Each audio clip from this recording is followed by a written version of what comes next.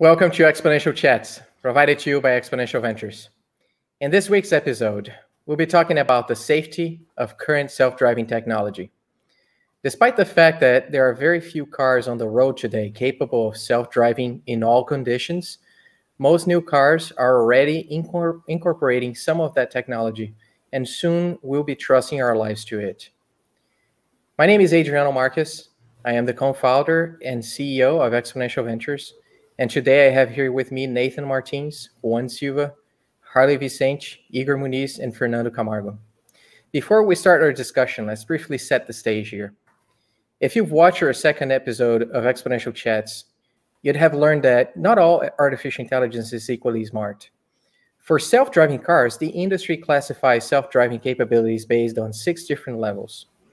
In level 0, there is zero autonomy, and the driver is required to perform all tasks related to driving the vehicle. In level 1, the vehicle is still completely controlled by the driver, with the addition of features that may assist the driver and improve safety. Some of these features include cruise control, electronic stability control, anti-lock brakes, blind spot detection, forward collision warning, and lane departure warning. In level 2, the vehicle is capable of controlling the acceleration and steering, but the driver must remain in control of the vehicle at all times. Adaptive cruise control, automatic emergency braking, self-park, and lane keeping assist are some of the features found in vehicles classified as level 2. In level 3, the vehicle is capable of perceiving its environment and drive itself around vehicles without requiring the driver to be in control at all times, but ready to take control with notice.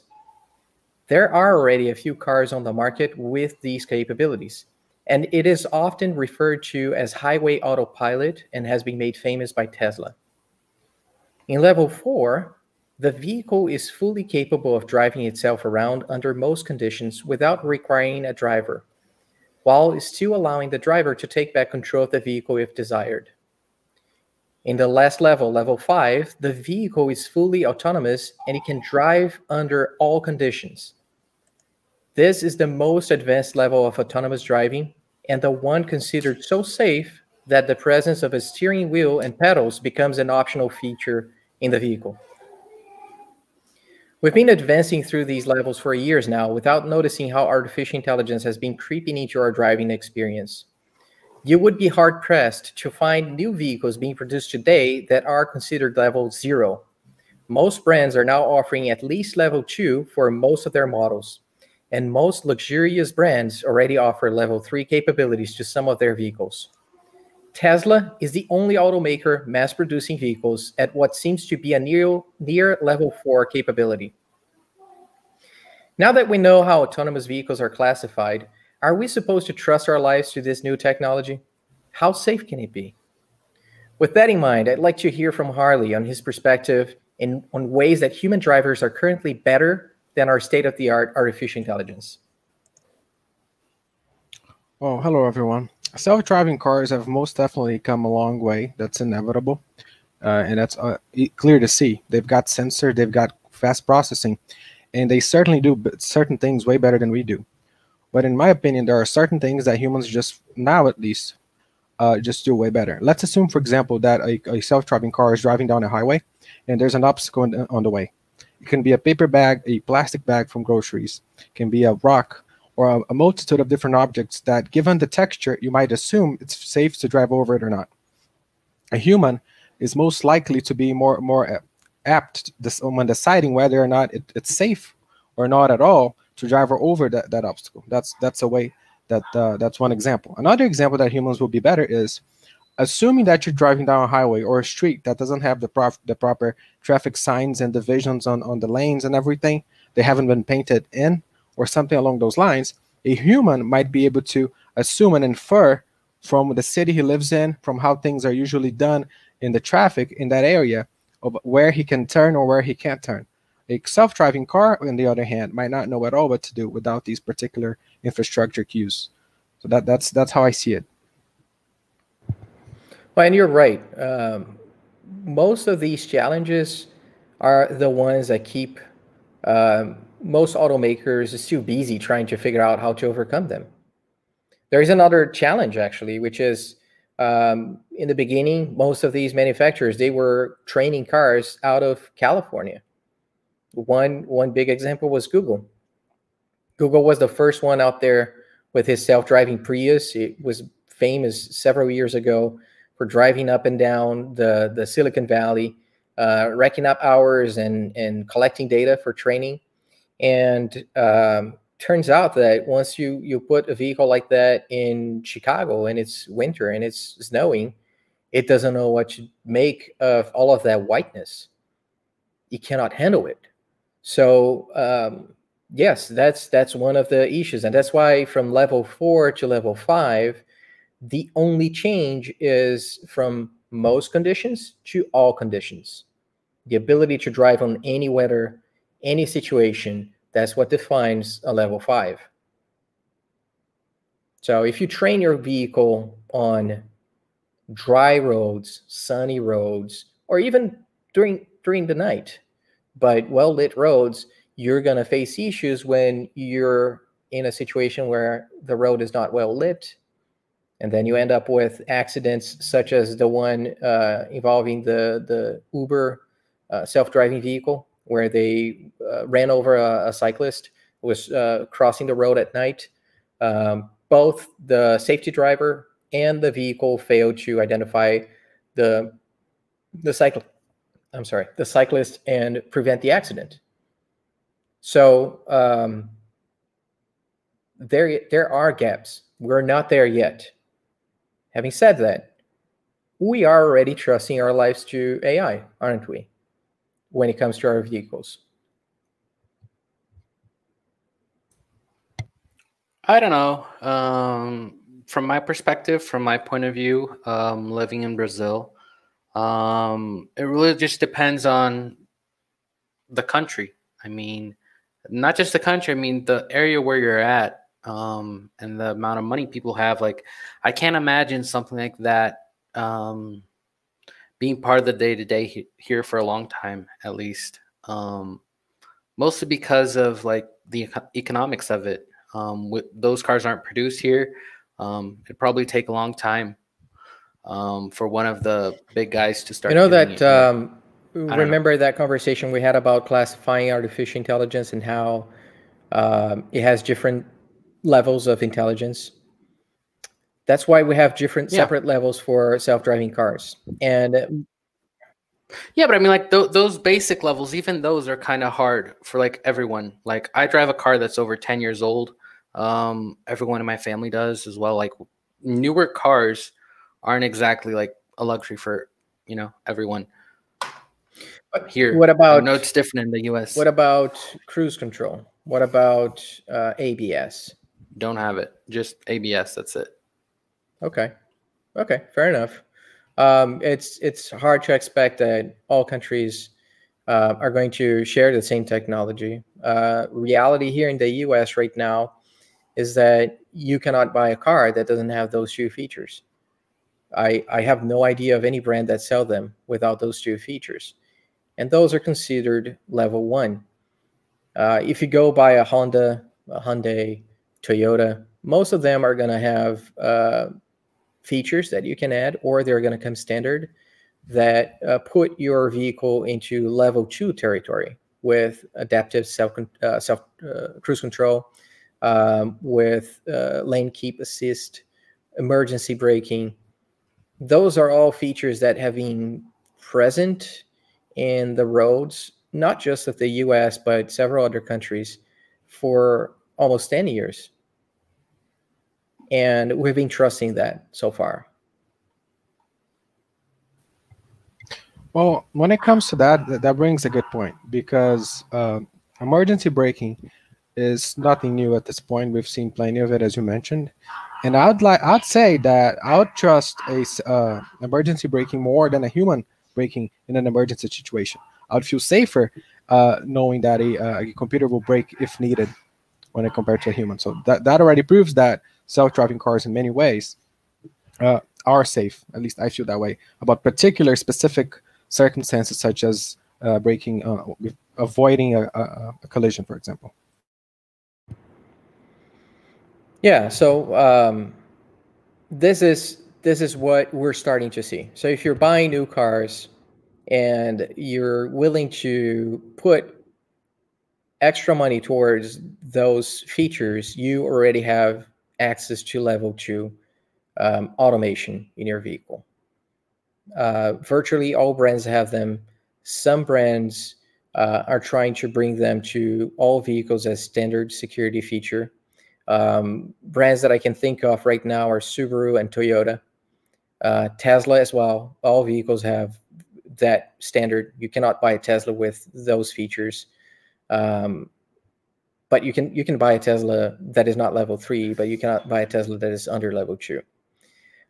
Most luxury vehicles, BMW, Mercedes, Audi, all of them offer at least level 2 for all of their vehicles already.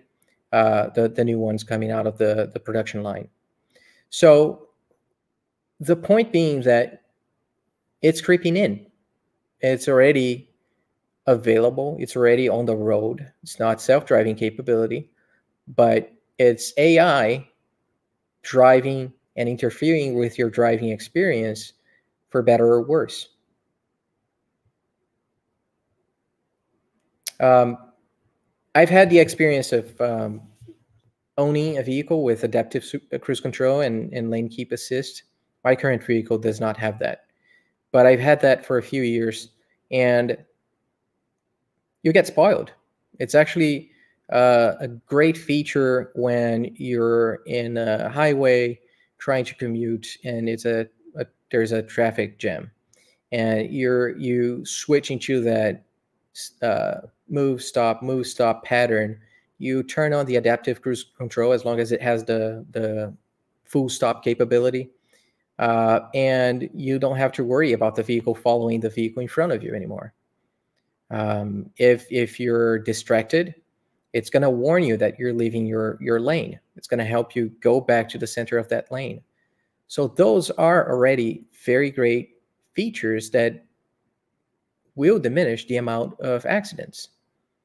Distracted driving is responsible for over 30% of all the fatal accidents in the United States. And that figure might be different for other countries, but it's right around there. That includes texting, arguing, using the phone, paying attention to other things inside the car, fatigue. All of those things is what we consider distracted driving. And they're responsible for a third of all the fatal accidents in the country, at least. So if you think about it, by just adopting level 2 in all vehicles, you're already diminishing the number of fatal accidents by a significant number. I actually agree with you. That's very true. It kind of raises the question. I want to draw a parallel here. Airplanes are mostly self-driven in a sense, and they're fairly safe overall. Nowadays, you could say it's actually statistics that it's safer you're more likely to die from a car accident than an airplane accident. And I would go as far as to say, I'm assuming that's mostly because it's all well controlled, everything's planned and monitored, all the conditions are properly measured and everything.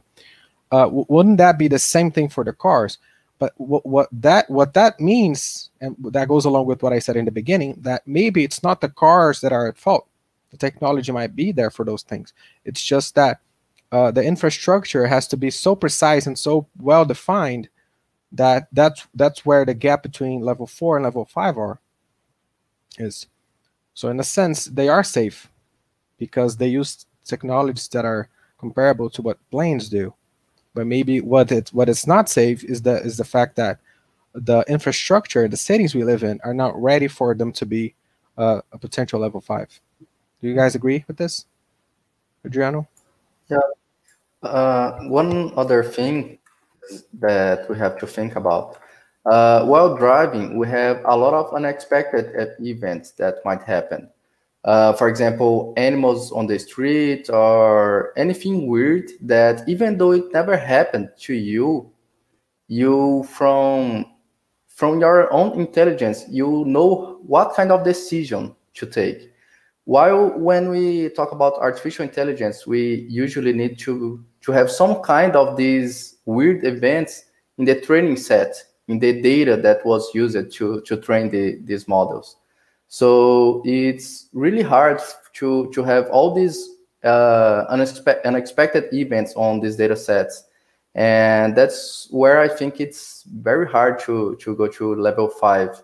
Because, like I said, you are on the middle of the street and suddenly an animal appeared. And let's say that in your data set, there is no example of this kind of animal appearing or anything like that. So I think it's something that we might be concerned, these unexpected events that might happen in general. Now, even though I agree with you don't have enough variety of data to train for every single possible scenario.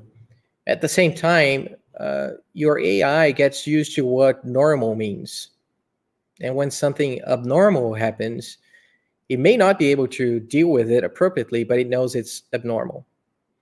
And if you're using filters, you're not. What I'm talking about, is that you're not using just cameras, for example. You're using a combination of cameras and sensors, such as LiDARs.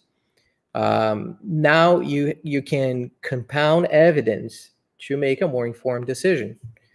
So it's an animal. Never seen that animal before. But LiDAR detects as an obstruction.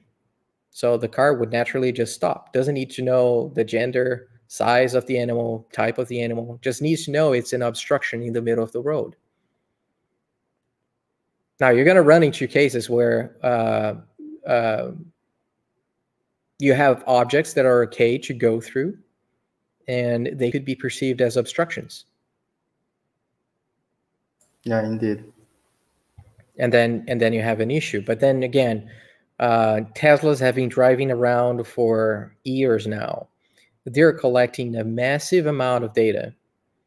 And I would suspect that they have a lot of corner cases already documented, captured, that they feed through their training process to improve the capabilities of their self-driving car. Yeah, but another thing, Tesla is running around the United States. You spoke a little bit about the difference between Chicago and other places of the United States. When we come to other countries, these differences are even more noticed. So, I mean, I think if the Tesla is running very well in the United States, even though it's running well, I can imagine it running the same way here in Brazil, for example, or China or other countries, because it's a different domain. The streets are different, the signs on the streets and everything else. There are different corner cases that should be dealt with. So there are a lot of this kind of things that we might be concerned to. Yeah, sure. For example, here in the U.S., most cities in the U.S., you're allowed to do a left turn when you have a green light, or you're allowed to do a right turn when there is a red light. Those things are not allowed in Brazil.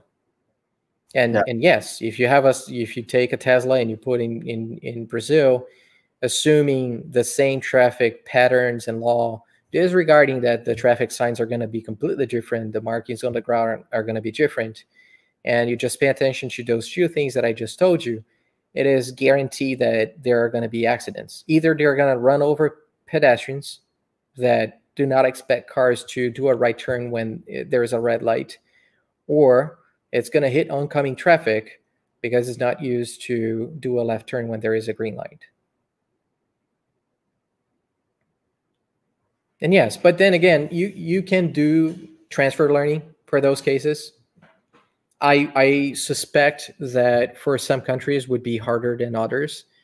But for the most part, this is not like having to rewrite your whole solution, changing all your sensors, adjusting everything.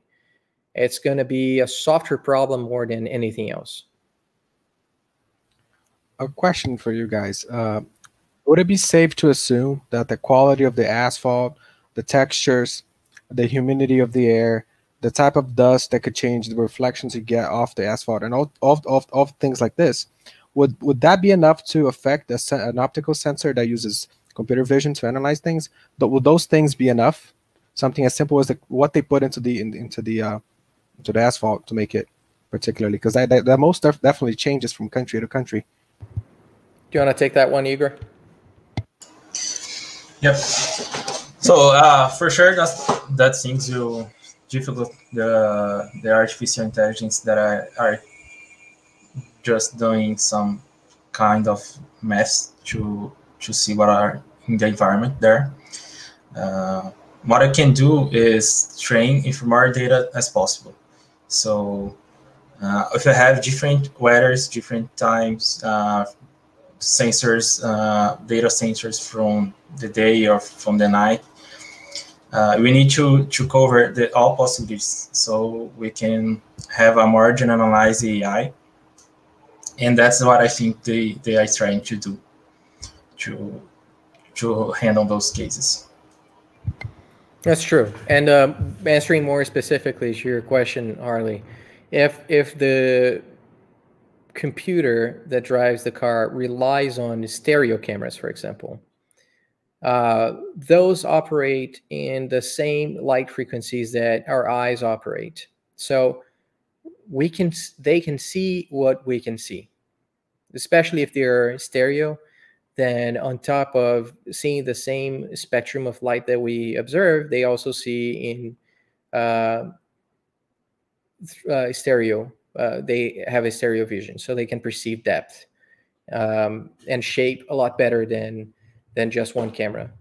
So if there is dust, if there is heavy rains, if there is some kind of obstruction that would prevent a human driving from seeing through, then the camera is also prevented from seeing through. Moreover, if you have, for example, a LiDAR does not rely on exterior light to operate because it projects the light, measures the reflection time, and creates this point cloud that you use to map the distance to objects in front and around of you.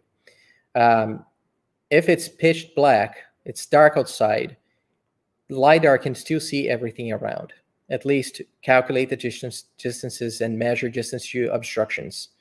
You would have a diminished quality of predictions because now you don't have the ability to combine what you're seeing with a camera with what you're measuring with a LiDAR anymore. So perhaps the self-driving capability would resort to the driver or would resort to a degraded mode, driving more carefully, slower, and making more deliberate decisions when working around obstructions. But as a reference, you have to understand the capabilities of the sensors that you're using and how they operate. Obstructions are definitely going to throw off the LiDAR. If it's too thick of a cloud of dust or whatever is surrounding the car that you could potentially drive through, but it's just too thick that the light is not going to find its way back directly to the LiDAR, then LiDAR is not going to perform as well as expected. And now you end up with a camera that doesn't perceive what it should and a LiDAR that doesn't perceive what it should. But then again, as a human driver, you would be on the same situation. So in that case, I think the car would just come to a stop and say it's not safe to drive.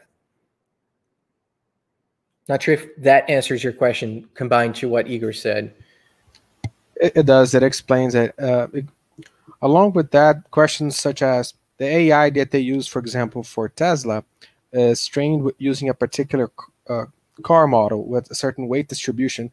Assuming from what you're saying, generalizing the AI would allow it to also apply to other cars that are bigger, heavier, or have different weight distributions as well. So pretty much the AI can become more generalized. And yes, in a way, if you have a plastic bag that looks like it's empty and there's nothing inside, but it's completely filled with concrete, almost like a trap, a human would most likely run over it and actually have an accident. So in a sense, the only difference is that the AI car would just say, "Oh, this isn't safe." So yes, it definitely answers the question. Yeah, I think it's unreasonable for us to expect that AI is going to be able to cover every single safety issue or potential road hazard. I mean, we can sit here and talk about lightning strikes. Those happen. You're driving down the road and a lightning strikes your vehicle.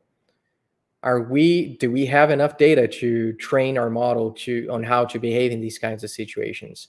I don't think so.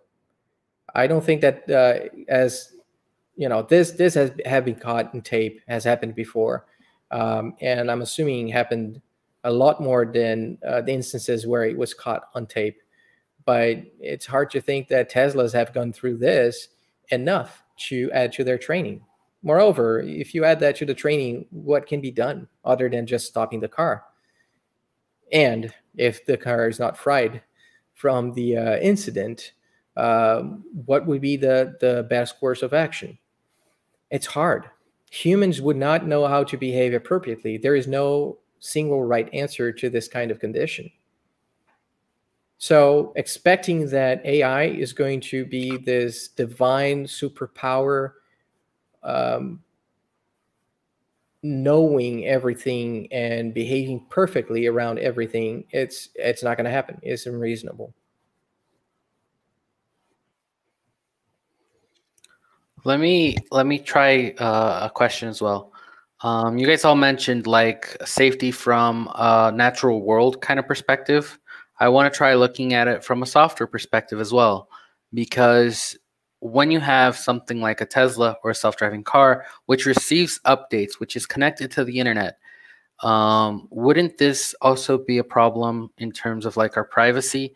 Like the same sensors that are used to look outside are the same sensors that are like, we don't have privacy in the car anymore. And we also don't have control over the software that we want. Like, I know most of us are devs here. We mostly don't use Windows. But like when you're doing something important and Windows like, hey, I'm just going to update whatever you do. And then you're there staring at your computer. I've seen a couple of Reddit posts of people who were stuck with their car updating and they needed to do things. So in terms of like the software, what are your thoughts?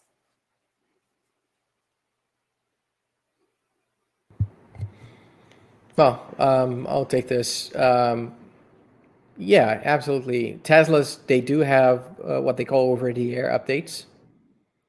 And whenever you have an update, you incur the risk of failure. And if there is a failure updating your firmware, likelihood is that your car is not going to operate the same until you take it to a dealer and have it fixed. Yeah, that's expected to happen. That happens with phones. That happens with video games. Whenever you're installing an update, you incur that risk. Now, I'm assuming that Tesla is smart enough to send those updates when the car owner is probably sleeping. And those updates are safe and quick enough that you wouldn't disrupt the owner's ability to jump in the car in short notice and drive away if they have a sudden need to drive to the hospital or get out of the house. It can happen with non-self-driving vehicles too. If you think about it, your vehicle can just stop working overnight, ran out of battery. I can, in a sense. I agree with you there. What about like the other part that I mentioned, like in terms of that kind of privacy? Do you think that safety and privacy have something to do with one another, or that's a whole nother subject? I think, yes, safety and privacy, they are related. They don't overlap completely. But if you think about securing access to your computer, securing access to your car is going to be even more important. Because like what comes to mind is that incident with, I think it was the Ring cameras or something like that, where the hacker got into the cameras and was talking to the daughter of the family, was scaring her, was making weird noises. It was a baby monitor. Yeah. If something like that happened, someone got access to your car, like locked you in your car, and that kind of stuff.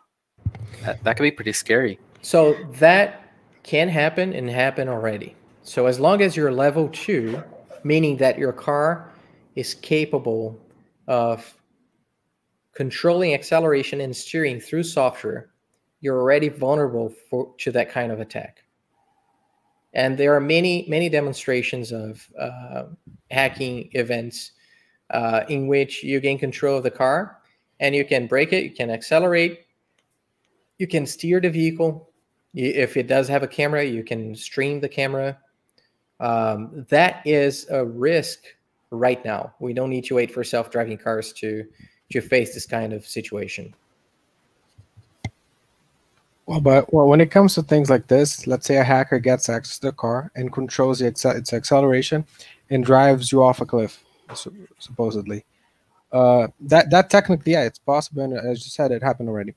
However, I think it would be fairly easy for Tesla to build fail-safes, where given a particular situation, you can override the system and gain manual control over the steering and acceleration. And in a similar sense, you can override it and get access to unlocking the door in a manual way. I think those basic things that control your physical position, where you are, and how fast you're going, there could be a fail-safe for those particular things, I believe. Yeah, like a fail-safe would be good if you have time to act with it. Like imagine you're on the freeway going like 60, 80 miles an hour, and somebody just takes control of the steering wheel for like 3 seconds and then just jerks it. You're gone. You can't do anything. True. Actually, you're right. And it's a game of cat and mouse. You can't really win this kind of game. If we could, then why is it that we don't have fail-safes for servers? Well, how come that there is 2 people managing to hack into high-profile systems? If you have a fail-safe, then I can probably control that fail-safe once I get into your system. If there are monitoring systems, I can perhaps overwhelm or overcome the monitoring system, or I can trick into thinking that this is perfectly normal behavior. So there are many ways that you can hack into a system. We always think of the obvious one, same way that when we think about a criminal attack, we think of the guy just, warning himself 100 meters from you, saying this is an assault. Give me everything you have, and you have all the time to respond to that. That is not true. Sometimes you can see a threat coming, but most often, especially when it comes to those kinds of invasions, you cannot. And that is exactly because they try to cover their tracks. They try to be stealth about their invasion. So I think it's both a privacy and a safety issue when it comes to cyber attacks to a self-driving car. Because first, you can have instances of cyber attacks in which the sole purpose is not to harm you, but to get information about your home. So perhaps your car has control over the garage door. So you hack into that car, get the code for the garage door, and now you can get inside the house. Or I want to know where you've been driving. Or I want to get details about your personal accounts. So when you get into your car and sync with your phone, everything syncs with the car, your contact list. You can read your email, you can read your messages. So you might want to hack into a self-driving car or even a normal car. Today, we already sync with our phones, especially if you have CarPlay. And you do that just in order to access the kind of data that is shared with the car. And then there is safety, which is, okay, so now we have a coordinated terrorist attack in which they randomly select a sample of vehicles every day and have them crash randomly. How do you deal with that? What kind of terror are you going to cause to people who have level 2 capabilities today by those kinds of attacks? And granted, the range to conduct those attacks is small. So you can't conduct an attack like this if you're far away from the vehicle. But it's conceivable that with enough effort, you'll be able to create many accidents by tracking down vehicles with certain vulnerabilities and cause them to crash randomly. This also could be like not just applying to terrorism, but when we look at nation states like Russia or other nation states that are known for going after individuals, if someone gets into a car like that and they have enough hand over the companies, like if it's a Chinese company or a Russian company, and they're like they have enough power to force the hand, they can cause an accident and nobody would even know. Exactly. And, you know, even if someone knows, they achieved their goal anyways. So would like driving a regular car during the era of self-driving cars be like going incognito? If it's a level 0 or a level 1, yes. But starting at level 2, you are already exposing yourself to those cyber attacks. Well, that's true. The physical protection, for example, going back to the idea of the protection of the person itself when it comes to like being locked in there, I still believe there could be like a manual. You can like unlatch the door in a way that it's not electronically controlled anymore. I still think that's a possibility. But when you mentioned, Nathan, the example of taking control over your steering wheel for like half a second, given enough speed, that's most definitely enough to kill. And that just makes it seem that driving a self-driving car can be even more dangerous. But then, on the other hand, supposedly the ABS brake is an electronic system that helps you brake the car in a particular way. There's some software in there somewhere, or potentially some hardware that simulates that effect. Technically, it's possible for someone to hijack your car and do some fancy thing to the ABS that in particular way, like in a couple hours from now, it'll react in a completely improper way, and it'll make your car crash. So in a sense, I guess at the same time, I don't think it's a problem that's particularly related to self-driving cars, even level 0 cars in a sense. Would ABS count as level 1? Yes, ABS is level 1 because level 1 involves certain control of the acceleration of the vehicle. So in this case, some of the control over the vehicle is given to ABS in order to stop sooner.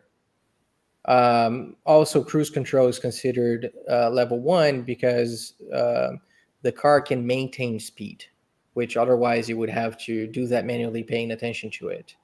So that's considered level 1. Then when you get to level 2, you still have all of those features, but now you have adaptive cruise control, which keeps the distance to the car in front of you, as opposed to just keeping a certain speed. And you can also have steering to keep yourself inside the lane. And that's why I was saying that level 2 is when the computer has complete ability to control the acceleration and stoppage of the vehicle on top of the control of the steering wheel. So in that sense, I mean, you can, and not sure if you guys know of Comma.ai. It's a company started by Geo Hotz. He came up with this Android-based device that you just put on your windscreen, and as long as you have a level 2 and you connect it to the computer, you can promote this car to level 3 or level 4 even. His goal is to achieve level 5, but it's debatable whether you can do that with just an Android phone.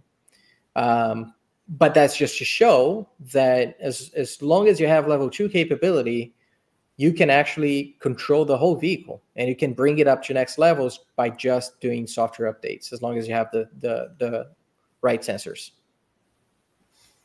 So in a sense, the sensation that we get from this is that any level of self-driving car at all is in a sense more dangerous than than a level 0, let's say. So in a way, they're not safe in that regard. Yes, I would say you increase your risk of a cyber attack, but you decrease your overall risk of getting into an accident because of distracted driving, because of negligence by other drivers. Someone just gets in your lane and brakes in front of you with emergency braking. You can steer away, or you can just stop and you have emergency braking.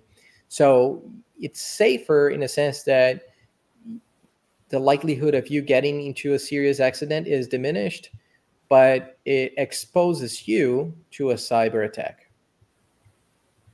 So in a sense, you're less likely to die from any accidents or be in any sort of accident, but you are less safe in particular ways, I guess. That makes sense. And that's true with our computers, with our phones, with our home assistants, Alexa, Google Home, Siri. When we add those things to our lives, we're opening up channels for attack, venues of attack. You're increasing your attack surface to other people that may target you. So the more email accounts, the more bank accounts, the more accounts you have online, the more you're exposing yourself to some form of attack. And that's just the same thing. You mentioned that. You mentioned that. I read something earlier today that was kind of funny. It was like a person was talking about how the government wants you to get vaccinated for COVID so that they can put a chip on you. And then the person shows you this on their smartphone with 2 microphones, 2 cameras.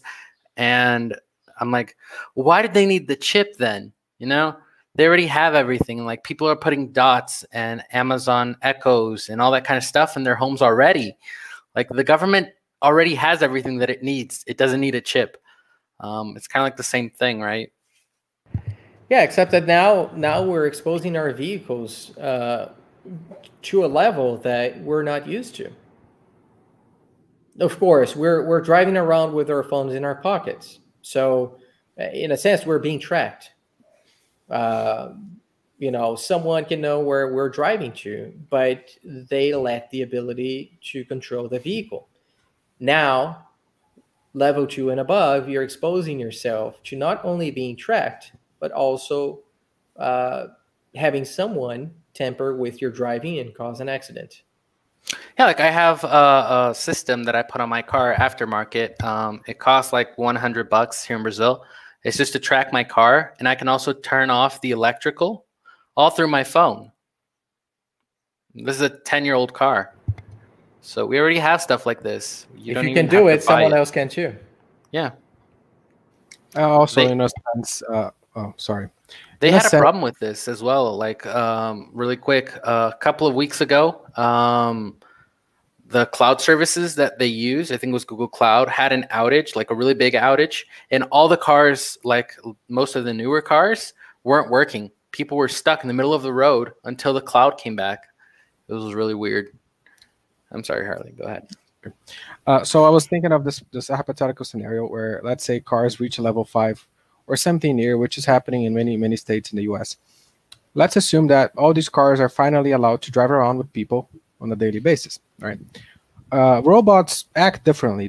AI usually has its own way of doing things that to a human may look weird and not proper.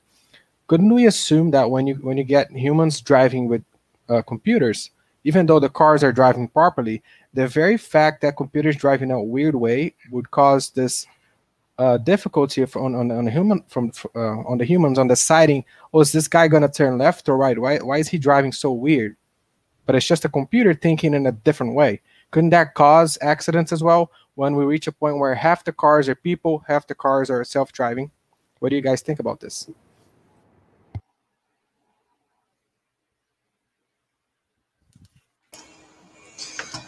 Yeah, I agree with you. I think that will be a realistic scenario. But for me, when it comes the level 5, I think the only autonomous vehicles should be in the street. We are no have more people driving around there. That's because of this kind of situation you mentioned. But I don't think you can prohibit people from driving their cars. There are people that like to drive and stuff like that. So I don't think it's possible to have this kind of Yeah, I control. agree. That's why I think this scenario will take a long time to have it. I think you know, just not to cut you, Igor, but what I'm trying to say is that you know, those are issues that, you know, we cannot really predict how they're going to come through. We're talking about, so for example, there is this example that I found of a reinforcement learning training where they had this spider-shaped animal that was supposed to optimize its walking. And they considered, okay, optimal walking would involve the least amount of touches of your feet on the ground to get from point A to B. Guess what happened? The animal flipped on its back and started wiggling its way from point A to B. Now, this is something that you could spot, because at the end of the day, the training would say it got from A to B and never touched the ground with the feet. How come? And then you look at the simulation and you see that the spider flipped on its back. Is that optimal? No. But the goal was misguided, right? So we're assuming that those things we're going to remove from the system before you get to ride the car. And the car is supposed to follow proper traffic laws. So it has certain constraints for which you know this car is supposed to stop when I step on the lane, or the car cannot turn in this position. So I think, yes, that, you know, assume that all cars are self-driving at some point. They would figure out a weird flow of working together and being more efficient, and we may even adjust traffic laws to accommodate for that. But I don't see cars flipping belly up to get a more efficient transition commuting from A to B. Those are going to be normal ways, and they're going to become normal to us. And when it comes to like driving versus not driving, I was talking earlier with a friend, and I share his perspective, which is, you know, you can have lanes for self-driving cars and lanes for people to drive their cars for leisure. It's perfectly fine. You can just divide the road such that, you know, 3 lanes are used by self-driving vehicles and 1 lane to the right are for those who do not want to have a self-driving car. I think that's going to be a hard Why? sell, because like most of the people who won't drive a Tesla or a self-driving car are people who don't believe in the technology at all. At least the people that I know. So they wouldn't accept something like this. Like they would fight. Like people are fighting about masks on their face. So if you're telling them, hey, look, you just lost your privilege to drive where everyone else drives, you have to drive on this separate lane, people are gonna be like, no, I want to drive where everyone else is driving. Right. Well, okay. So that's a situation where we're assuming that most cars, talking about 80%, 90% are self-driving, such that now you can take advantage of vehicle-to-vehicle and vehicle-to-infrastructure communication, allowing speed limits to be raised, allowing vehicles to drive inches apart in a safe way without causing any accidents. And as a human driver, you do not want to be put in this situation. You're going to fail. And yes, there are going to be people who are going to challenge that, but they're going to fail. I think there are going to be a lot of people challenging that. Yeah, and then that's a learning process. I mean, you can challenge. You're going to fail. And it's not going to be pretty. If you try to, assuming that we reach level 5, and now we have those vehicles that can operate at a much higher level than humans, it's higher than human level. How can you drive around those vehicles?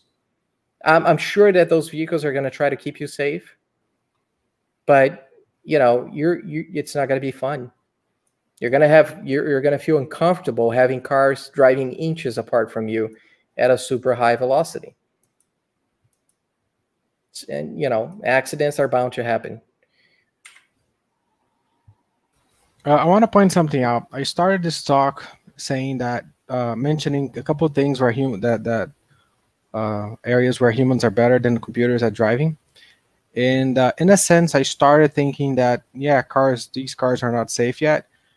But after this talk, it made me realize that they're safer, but they're just not ready. They're just not safer when you put them in your daily lives in cities in Brazil or other places where the city's not ready. In those circumstances, they're not safer. They probably would not even be able to operate properly. But in a more lab situation, in controlled scenarios, they're most definitely safer. That's how I see it.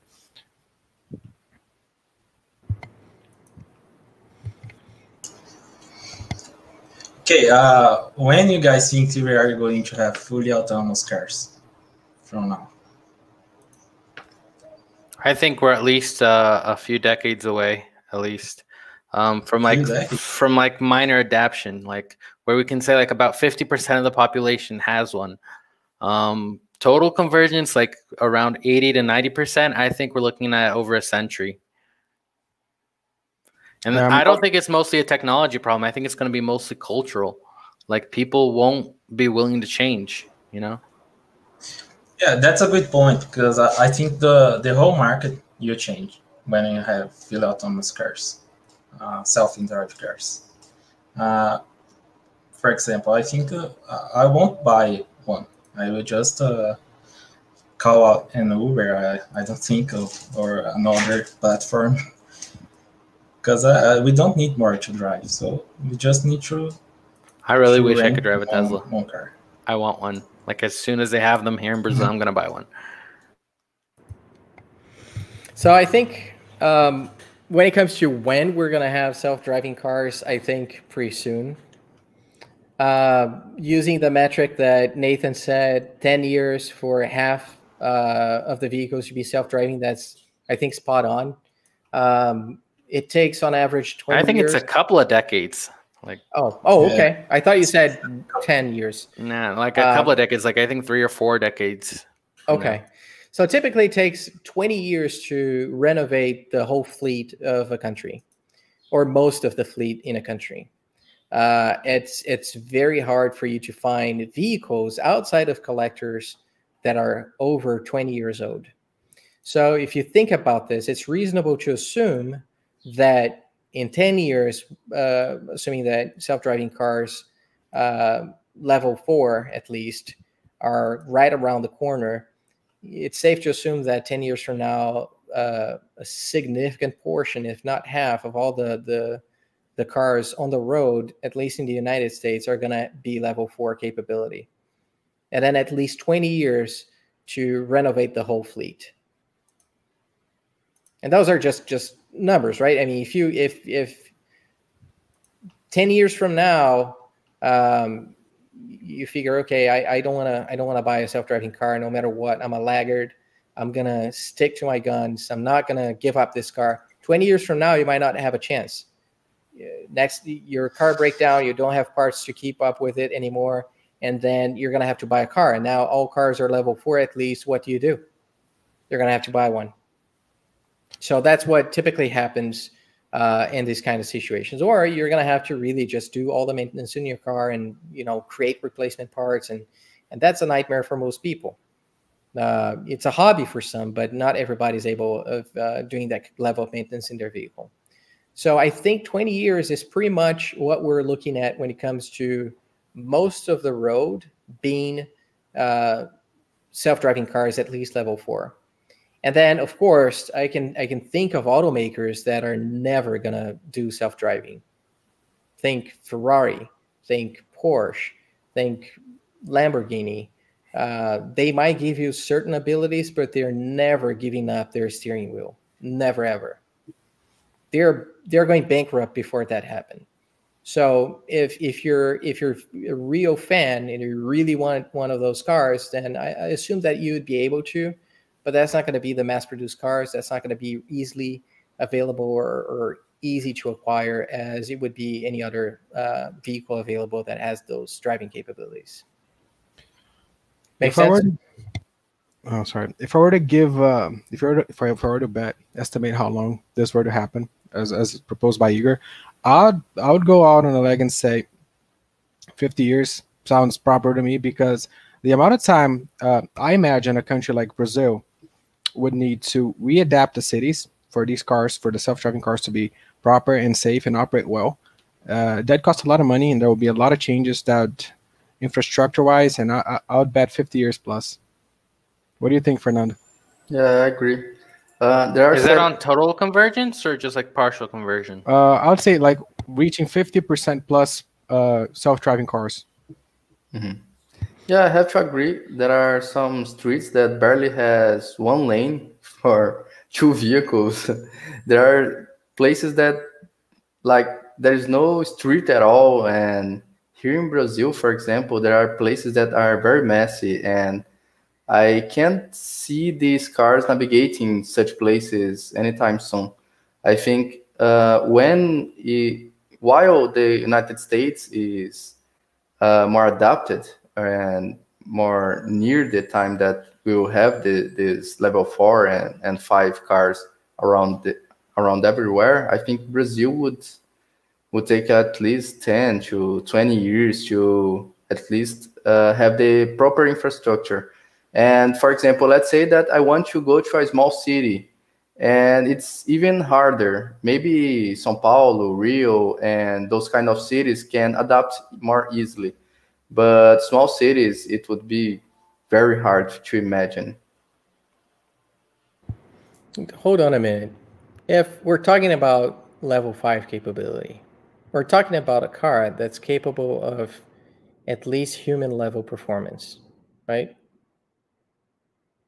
And we're not talking about infrastructure. Why do we need to upgrade infrastructure if right now we're capable of driving with the current infrastructure?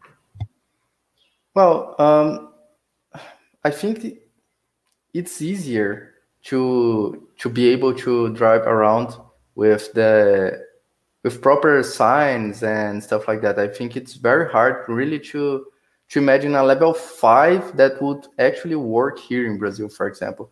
Maybe it would work in the United States, but in other countries like India, China, Brazil, and so on, I think I can't imagine really.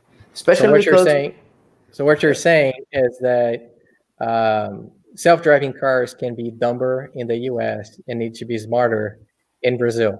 Yeah, definitely.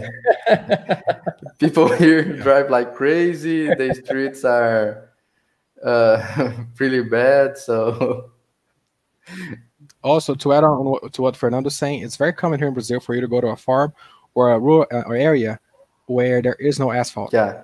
And you have some really difficult conditions there for a human to deal with.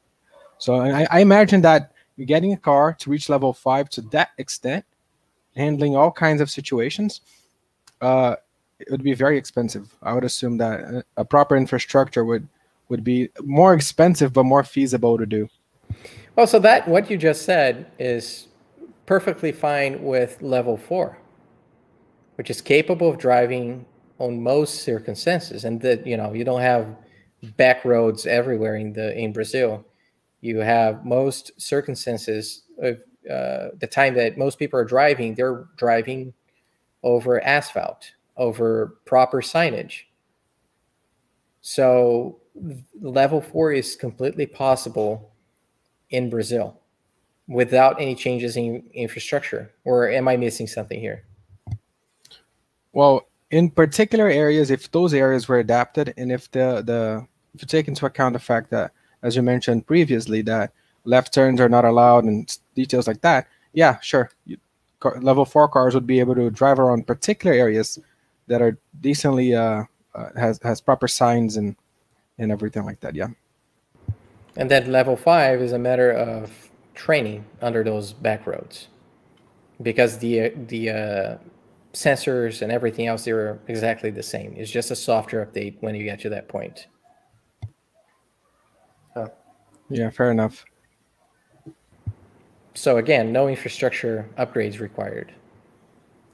I don't know. I have a hard time imagining a car rallying, go pretty much driving down a dirt road, and you end up, there's all kinds of circumstances. I swear, like a lot of holes, potholes up and down, and you've got cows crossing your way, and you've got the little bridges that they're really thin, and then it's made of wood and like almost here's the apart. thing. Like here's a counter argument to that. When we create this AI, this level 5 capable AI, you're not training it for specific cases like that. You're training it to handle all kinds of situations. So when it reaches something like that, it'll adapt and do what it needs to do, you know? So it doesn't have to be trained to deal with that, because it'll be trained to deal with mostly everything.